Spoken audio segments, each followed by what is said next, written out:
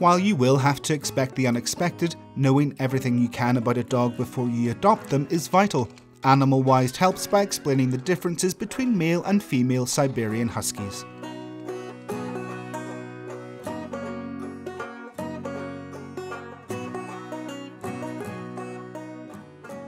Size.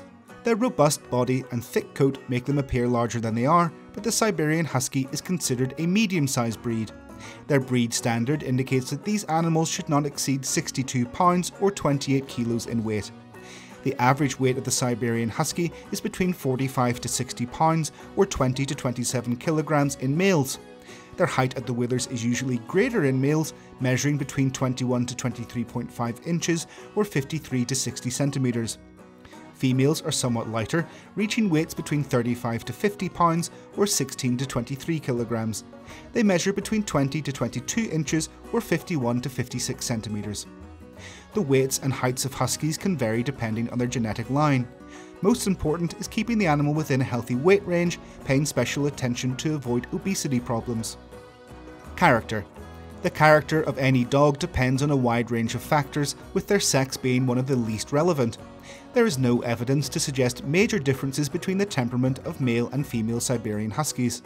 Whether a dog is more or less affectionate, obedient, calm, sociable, or tolerant is a consequence of their individual genetics and their experiences in the environment in which they were raised.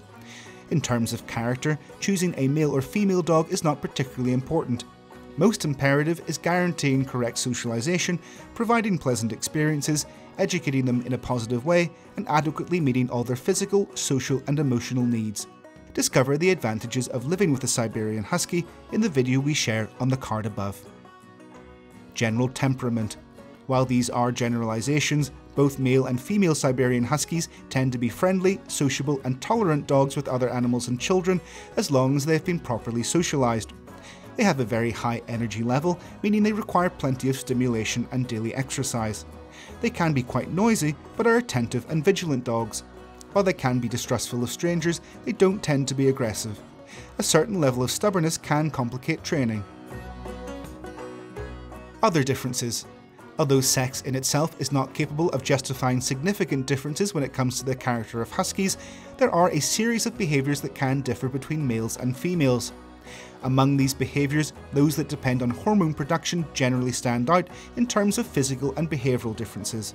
Female sex hormones are responsible for the appearance of heat in dogs, a period related to reproduction during which they undergo behavioural changes. Escapism is common since they are driven to find a male dog for mating purposes. They become more attention-seeking and can even display threatening behaviour, especially toward other dogs. Testosterone in males can cause them to be more territorial than usual, marking the home with urine, or also developing aggressive behaviour, especially toward other males. Should I adopt a male or female Husky? After knowing their main differences, it's time to choose which sex best suits your way of life. As we've already mentioned, beyond size and some behavioural differences, there are no major distinctions. This means our decision should be based on personal tastes and the characteristics of our home environment. For example, if you already have dogs at home, you should consider how they relate to animals of different sexes. Sometimes coexistence between two males or two females is incompatible.